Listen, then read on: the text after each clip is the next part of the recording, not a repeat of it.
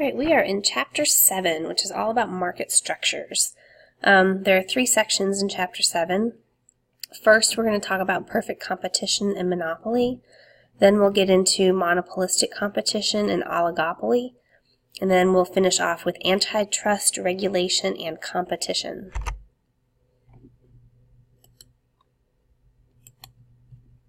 So first of all, perfect competition and monopoly. We're going to identify the features of perfect competition, describe the barriers to entry that can create a monopoly, and then compare the market structures of monopoly and perfect competition in terms of price and quantity.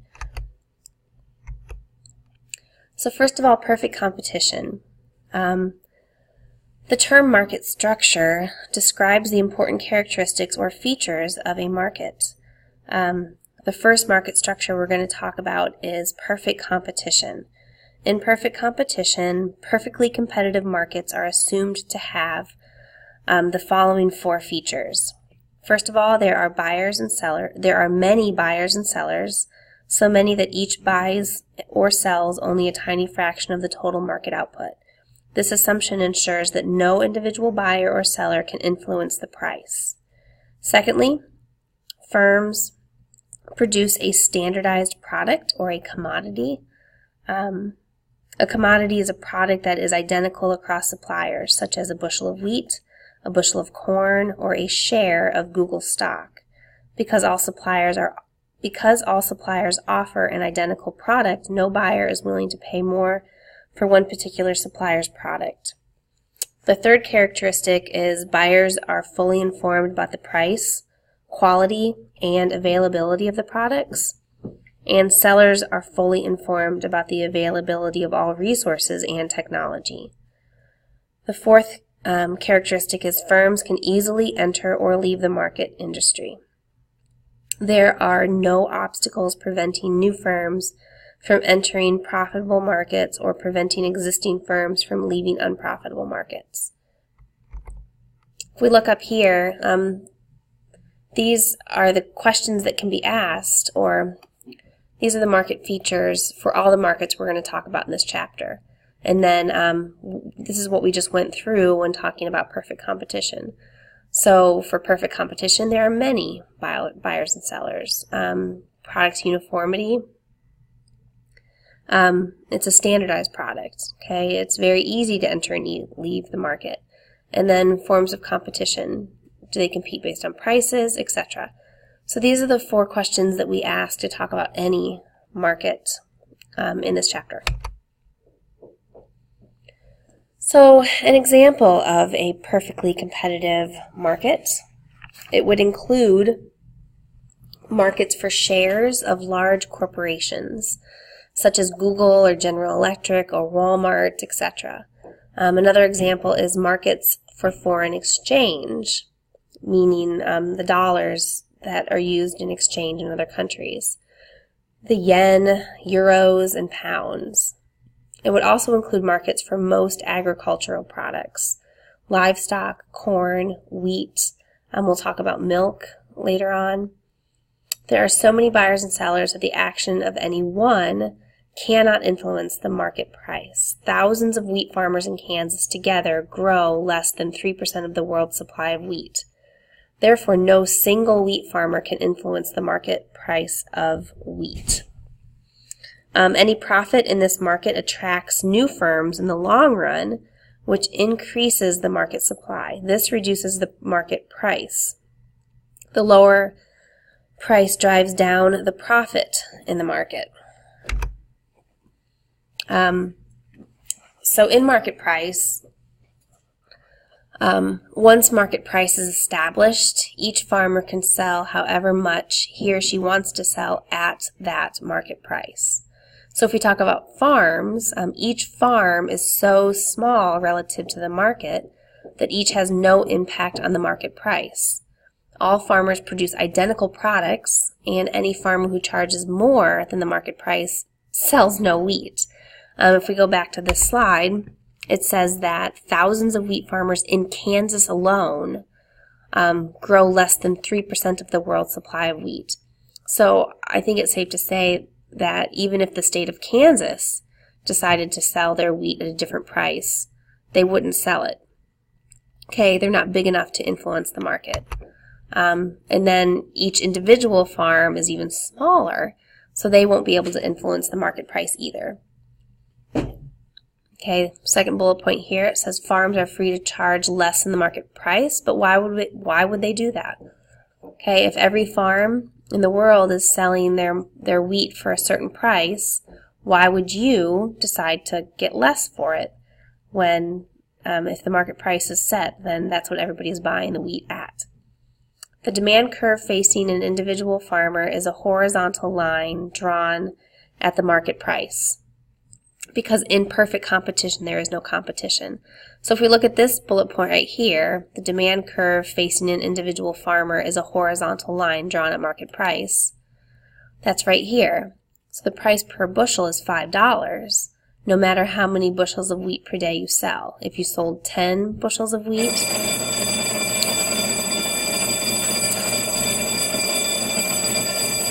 sorry about that, you're going to get $5. If you sell 15 bushels of wheat, you're going to get $5. So the demand curve is horizontal. If we look at supply and demand, okay, this is where equilibrium is.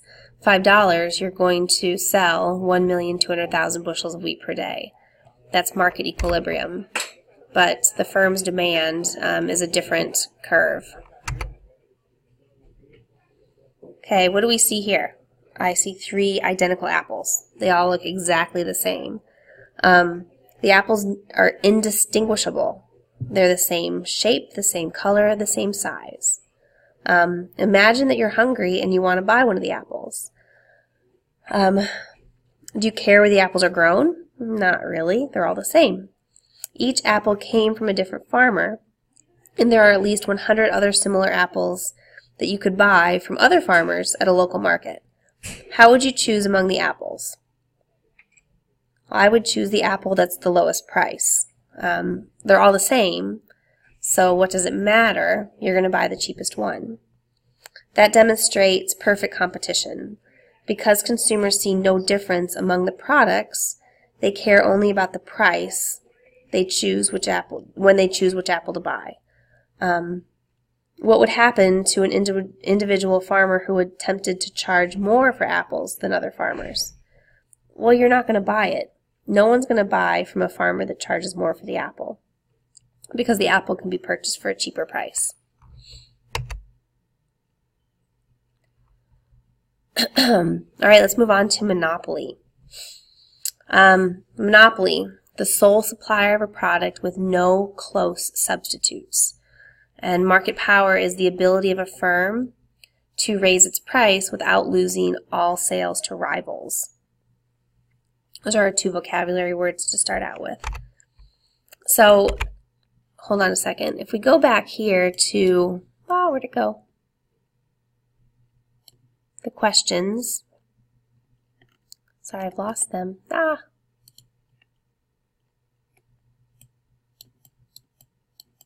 Sorry. Trying to zoom out and it's not letting me. If we go, there we go. If we get to, now we'll go here, these questions. Okay, we're going to ask these questions again for monopoly. So let's get to monopoly. Might take a second. 3 apples.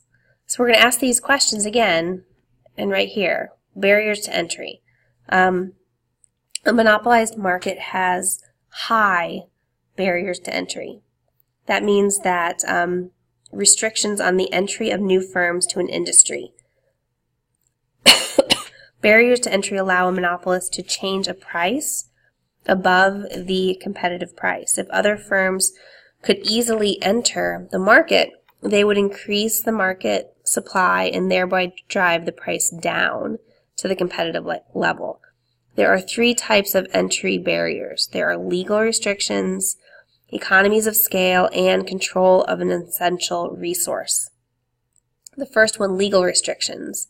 That just means governments can prevent new firms from entering a market by making entry illegal.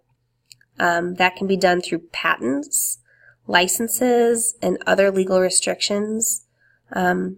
Governments in some cities confer monopoly rights to sell hot dogs at civic auditoriums, collect garbage, offer bus and taxi service, and supply other services ranging from electricity to cable TV. The government itself may become a monopolist by supplying the product and outlawing competition. For example, many states are monopoly sellers of liquor and lottery tickets, and the U.S. Postal Service has the exclusive right to deliver first-class mail. So those would be the legal restrictions, which is a barrier to entry. Economies of scale. If you remember back a few chapters, we learned that economies of scale, that is forces that reduce a firm's average cost as the firm's size or scale increases in the long run. So economies of scale, a single firm can sometimes satisfy market demand at a lower average cost per unit than could two or more smaller firms. So joining together and having one larger firm, things can be less expensive. It's interesting to point out natural monopolies and geographic monopolies. For example, the transmission of electricity involves economies of scale. Once wires are run throughout a community, the cost of linking additional households to the power grid is relatively small. The cost per household declines as more and more households are wired into the system. This would be called a natural monopoly. A new entrant cannot sell enough output to experience the economies of scale. So entry into the market is naturally blocked. That'd be the natural monopoly. Entry into the market is naturally blocked. The geographic monopolies, an example would be in less populated areas. Natural monopolies include only one grocery store, just one movie theater, or restaurants for miles around. That would be a geographic monopoly for products sold in local markets. If there's only one in a very small town, it's a geographic monopoly. We forgot the essential resources. Sometimes the source of monopoly power is a firm's control over some resources critical to production. For a funny example would be China is a monopoly supplier of pandas to the world's zoo. The National Zoo in D.C., for example, rents a pair of pandas from China for $1 million per year. As a way of controlling the panda supply, China stipulates that any offspring from the Washington pair becomes China's property. Other zoos have similar deals with China. Another essential resource example would be professional sports teams and their large stadiums. Pro teams typically sign exclusive long-term leases for stadiums in major cities. These leases help block the formation of another league in the sport. Okay, monopolists may not even earn a profit. Because a monopoly by definition supplies the entire market, the demand curve for monopolist output is also the market demand curve. Even a monopolist with ironclad barriers to entry may go broke. Although a monopolist is the sole supplier of a good with no close substitutes, the demand for that good may not be great enough to keep the firm in business. Some examples are inventions that are protected from direct competition by patents, yet most patented products never get produced, and many that are produced fail to attract enough customers to survive. Just means that not every monopoly is going to make money, and not every product that gets patented will make it to market. True monopolies are actually very rare. Long-lasting monopolies are rare because a profitable monopoly attracts competitors and substitutes. For example, the rail industry was a true monopoly until the trucking industry was born. Long-distance telephones were a true monopoly until wireless was developed. Likewise, fax machines, email, and the internet text messaging and delivery firms such as FedEx and UPS have all cut into the U.S. Postal Service's monopoly on first-class mail delivery. Now we see a single apple. Okay, this single apple, if we look at it, we have one producer of apples in the world. Okay? How much could the owner of this apple charge? If you think about that for a second, you would say they could charge whatever they want. It's the only apple in the world. So if you really want that apple, you're probably going to be willing to spend a lot of money for that apple. So above some price, no one's actually going to want to buy it, and the owner will receive no revenue because the apple will not be sold. That would be the example of some firms don't make money, some monopolies. Other firms with monopoly power face that same limitation as the owner of the apple that may charge too much money and nobody buys it. Another monopoly example. Here we have a picture of the Super Bowl. So if you are desperate to attend the Super Bowl, your favorite team is playing, and you're willing to pay almost any price to attend the sold-out game. 2 days before the game, I tell everybody, hey, I have a ticket and I'm willing to sell it for $500. Will you pay $500 for the ticket? And if you do, why? If you decide not to buy the ticket, will I still be able to sell that ticket to somebody else? Okay, that's an example of a monopoly of like the Super Bowl. And who has the monopoly power? In that example, I do, because I have a ticket that I'm willing to sell. Above me, the Super Bowl is the monopoly because it's the only Super Bowl once a year in the world. There are no close substitutes for the Super Bowl. And even if you decide not to buy the ticket, I don't think I'll have a problem selling it to anyone else for $500. Okay, learning objective 3, monopoly and efficiency. Monopolies are not guaranteed a profit. Monopolies can lose money, and monopolies are relatively rare. So to start out, monopoly versus perfect competition.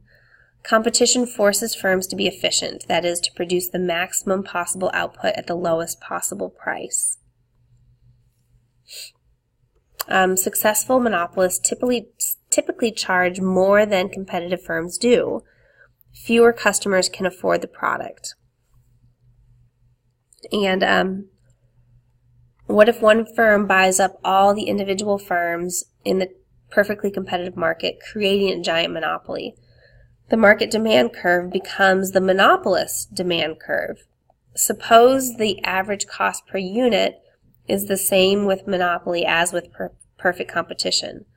What we can say for sure is that a monopoly supplies less output at a higher price than would a perfectly competitive market. To maximize profit, the monopolist restricts quantity and increases the price. With monopoly, consumer surplus shrinks because the monopoly is not producing as much product. Other problems with monopolies. They may reduce social welfare for other reasons besides higher prices to customers. These include a possible waste of resources and inefficiencies that may develop in their operation. Resources wasted. So monopolies may have too much influence on the political system, which they use to protect and strengthen their monopoly power. Lawyers' fees, lobbying expenses, and other costs associated with gaining a special privilege from government are largely a social waste because they use up scarce resources, but they don't add anything to the output.